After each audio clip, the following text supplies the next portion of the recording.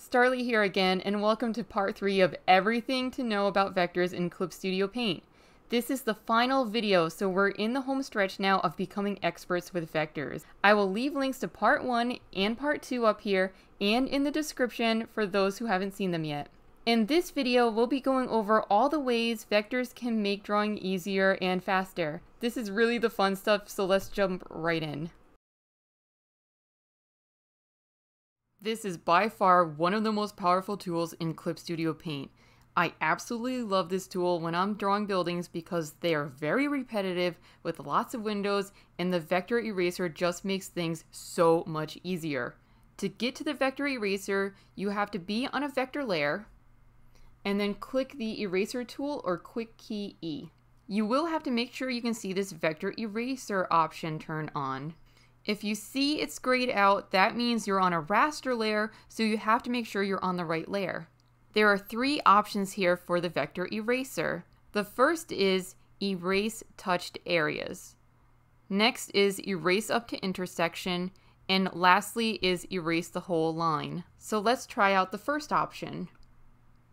So when I use this option, you can see that only the area I'm drawing over is being erased. Sometimes the eraser will be a bit finicky with the edges here. So you can go to the operation tool, grab the point, and drag it around as needed. I frequently do this after using the vector eraser, so you will likely have to use this to keep the line nice and clean. Now let's try out erase up to the intersection. This one is my favorite because you can, for example, have a column of windows here, make sure you have your perspective ruler showing, and snap to special ruler is turned on. You can now draw a line straight down, and now all of those lines are gone. Your windows are perfect with such little work.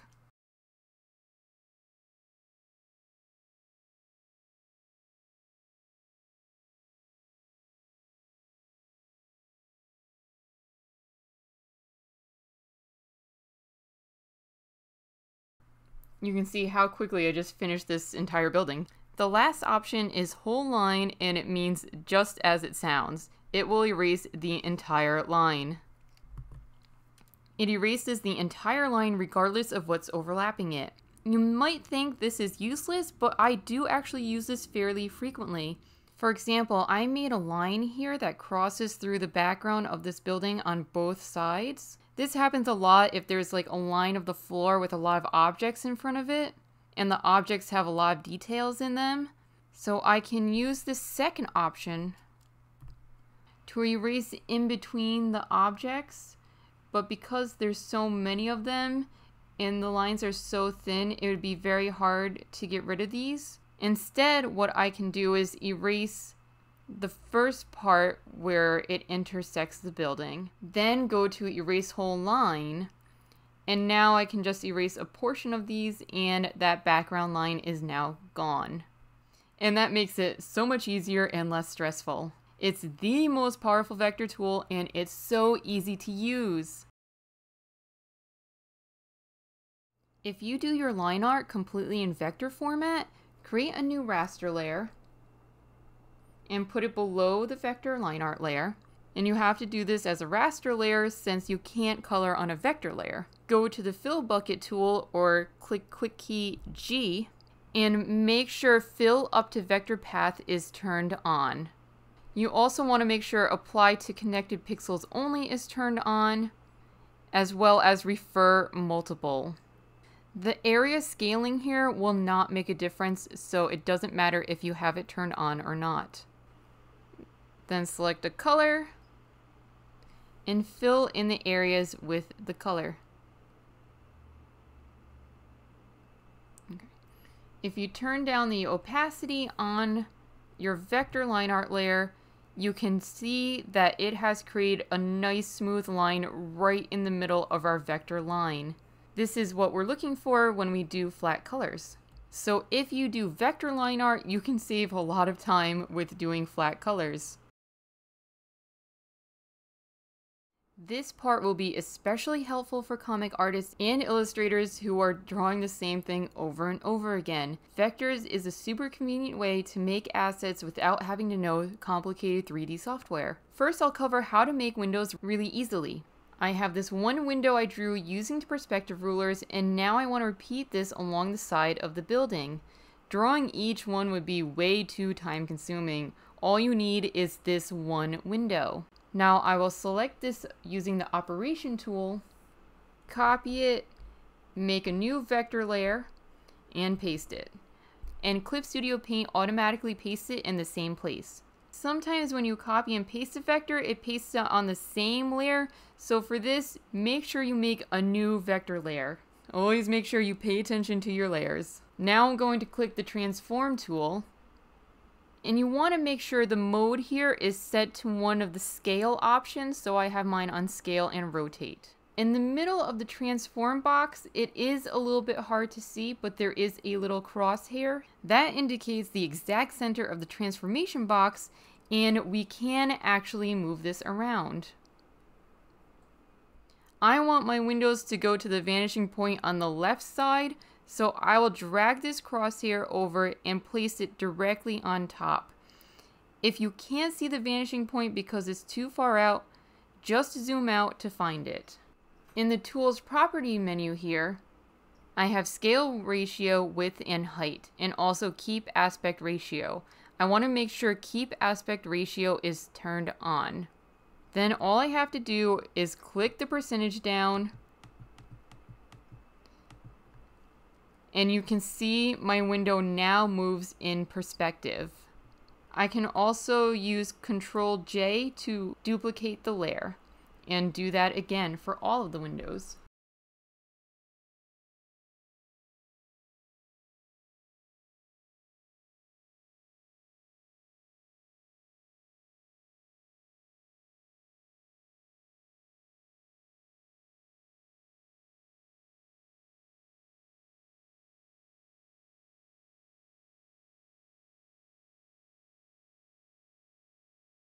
Since the ratio only goes by whole numbers, you may have to make small adjustments for it to look right. Also, this works best with 1-point perspective. With the 2-point perspective, only the lines going towards the left vanishing point will stay in perspective. This means the ones going to the right vanishing point will not be in the correct perspective, so you will have to make some small adjustments. Regardless, you just saved a ton of time not having to completely redraw a bunch of detailed windows. I created a staff here for a character in a short comic I was making, and I knew this staff would appear in many panels, so I made it as a vector. This one is actually a bit tricky because it is so long and narrow, but I will show how we can reuse this. First, in my sketch layer, I created a rough sketch showing how I'd like it to look. Next, I'll use the operation tool to select the object and copy and paste it into a new vector layer. You will have to make a new layer each time you do this because it makes manipulating it easier. But after you are done manipulating them, you can merge them into one vector layer. I mentioned this before, but when you merge vector layers, you want to make sure to use the transfer to lower layer option, because this will make sure it stays as a vector, otherwise it might merge it into a raster layer. So after I pasted the clip art, Clip Studio Paint does paste in place, so you may need to zoom out to find where it pasted it. From this point, how you manipulate it may change based on the object and the situation and how you want it to look. For this one, I need to rotate it and make it larger, so I'm going to use the transformation tool. Now, this is a very important part to keep in mind. When you manipulate using the transform tool in Clip Studio Paint, after you click OK, the bounding box will reset, so it will make it more difficult to make edits after you confirm it. So I find it works best to get it as close as possible in one go. What is convenient is that you can change options while transforming. So if I start off with scale and rotate, I can then switch to free transform if I need to. Another important thing to keep in mind when scaling is the change vector width option. Now you can change it manually after you click OK, but if you're like me and you make vector clip art and sometimes you use the figure tool and sometimes you draw normally with the pen tool, your line thickness might be all over the place, which makes manually changing it a bit frustrating. It's kind of easier to show than explain how it happens, so I will click OK. I'll use the operation tool to select this, and it says the brush size is 4. So if I click this up, you can see the lines I made with the figure tool, like this circle, are way thicker than the ones I drew freehand with the pen tool. This is because my figure brush was maybe a 6 originally, but my pen brush size was more like a 30. So that 30 to 6 is a much more drastic change than the 4 to 6.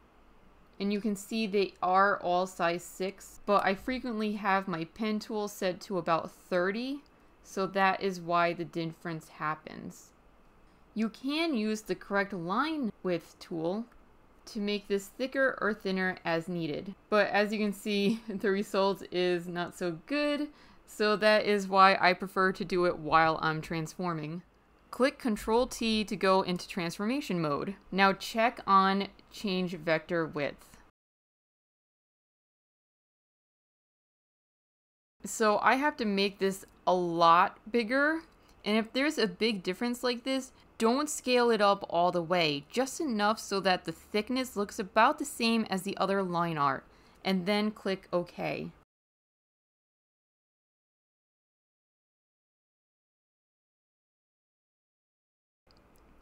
Now I'll do Ctrl T again to go into transform mode, and I will click off change vector width. So now the width of the lines will not scale at all, and I'll adjust it into the position I'm looking for.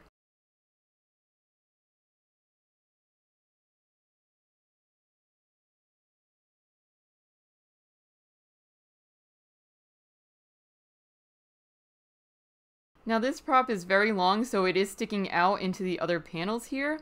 There are a couple of ways to fix this. You can use the vector eraser tool to erase it,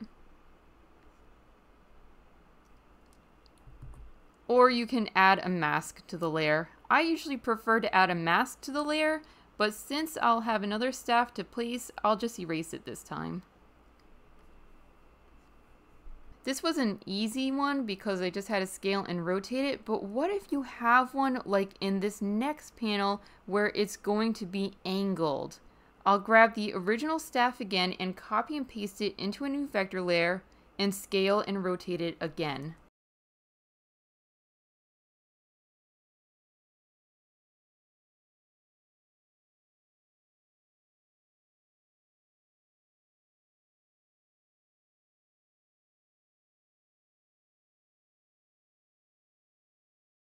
After I've scaled and rotated it, I will use free transform to make it a bit tilted and a bit like it's in perspective. I don't usually use the perspective option since it's more difficult to control. When done, click OK. The issue now is that it looks very flat. This is a round object, so it should look round. Now I will go in and redraw some areas so they look curved and three-dimensional.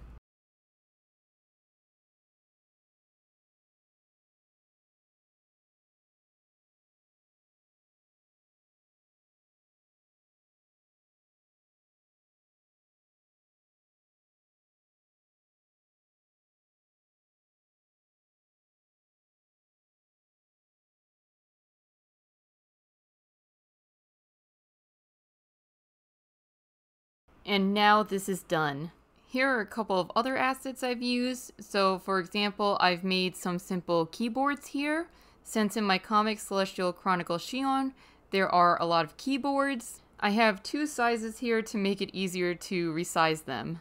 I also made this gun and made it from different viewpoints to make it a bit easier to manipulate, but it is a bit complicated, so it was a bit more difficult to control. If it's this complicated, a 3D asset may be better. In fact, I ended up switching to 3D guns a bit later on in my comic. There's a trade-off since they don't look as nice, but it does make things easier. I can also make a video later about how to use 3D objects. If you're interested in that, let me know in the comments. This series was definitely longer than I expected, but there was just so much to go over here, and I think I got through everything. As always, if you have any questions, leave a comment and I will do my best to answer it. If you'd like to see more tutorials like this one, be sure to like and subscribe because I do plan on making more and more so we can all grow as artists and make our busy lives a little easier.